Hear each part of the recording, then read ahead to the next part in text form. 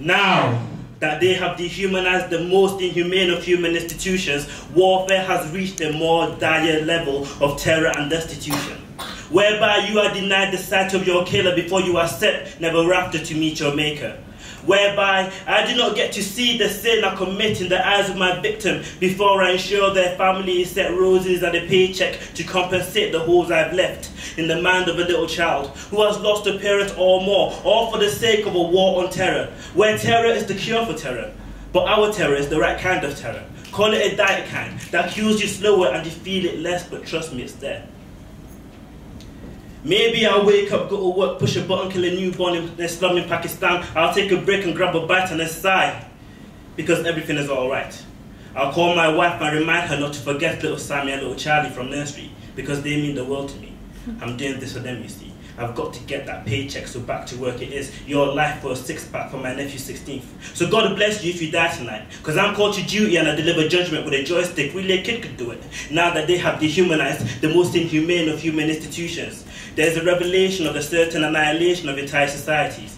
It used to be, I think, if you killed, you'd feel it in your system. But now the scope is wider further than the scope of a Mark I back during World War I, over 100 years on. But we're worse than before. We just changed the scene slightly to somewhere we are less capable for feeling guilt for atrocities we are in some way complicit with. So you see, there's a shift from Paris to the Middle East. Let them be the sacrifice for a totally new offensive. So the rest of mankind can rest tonight reassured not to feel the sting of an ATG missile as they sleep. Because some must war for love of liberty. If liberty means freedom to steal what belongs to God only, then your liberty is grown on valleys that works with bodies as soil. And to preserve those Elysian fields, you grow poppies that bloom like Flanders Field, because to be free is the true opium.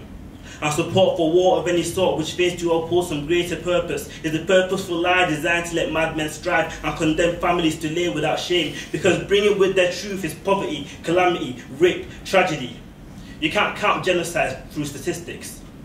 So I'm talking exclusively about these cubicle warriors, joystick vigilantes, button pusher Power Rangers who sit in the comfort of their offices, let violence rule their lives and blood seeps from their every orifice, but they sleep comfortably at night, because they can assassinate en masse without having to feel those all too human, all too common things we know to be guilt and empathy. And I understand you need money, you need to live, but in dealing death you exceed, so you sell your services. Cash rules everything around these fiends, and for that dollar they'll kill you. The average salary of a UAV operator is about 53k USD, so that is about £16.40 is earned each hour to sit in Virginia or Tel Aviv and play your games with real lives. I stand on this ground as a witness to history. These cubicle warriors kill for £16.40 free Palestine. Thank you.